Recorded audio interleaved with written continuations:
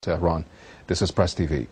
While the world demands the international inquiry into the Israeli attack on the Gaza Aid Flotilla, Tel Aviv continues its defiance. Now, a new scandal breaks out as the Israeli military admits doctoring audio transmissions from the ships.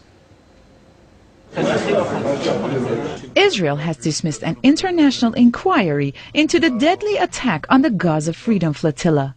Israel has the ability and the right to investigate itself. Israel seems as defiant as ever, despite calls by traditional allies for the need for an international inquiry. We believe there should be an international presence at minimum. Even Israelis are calling for an external probe.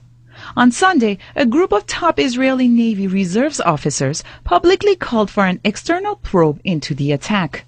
In a letter to the Israeli Prime Minister Benjamin Netanyahu, the Navy officers slammed the attack as a military and diplomatic failure. The letter reads, "We do not accept claims that this was a public relations failure, and we think that the plan was doomed to failure from the beginning."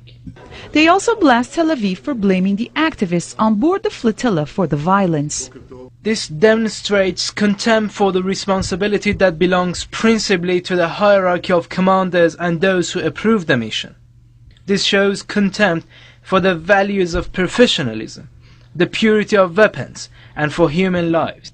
Israel has for days blamed the activists for what happened on board the ships. The Israeli military had also put out an audio recording of a radio transmission between the Israeli Navy vessel and flotilla ships, painting the activists as anti-Semites. Destiny Y, this is Israeli Navy warship. Do you read me? Shut up. Go back to Auschwitz. Questions had been raised about the authenticity of the recording. And so on Sunday, the Israeli military admitted that it had doctored the audio footage.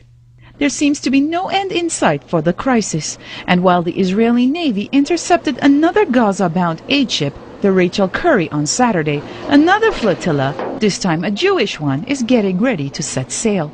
The German Jewish organization, Jewish Voice for Peace in the Middle East, says it's preparing a flotilla to the Strip for July.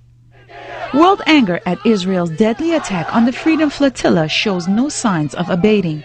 As the international outrage continues, the question remains, will it be enough to stop Israeli atrocities, or will Washington once again shield Tel Aviv from being held accountable?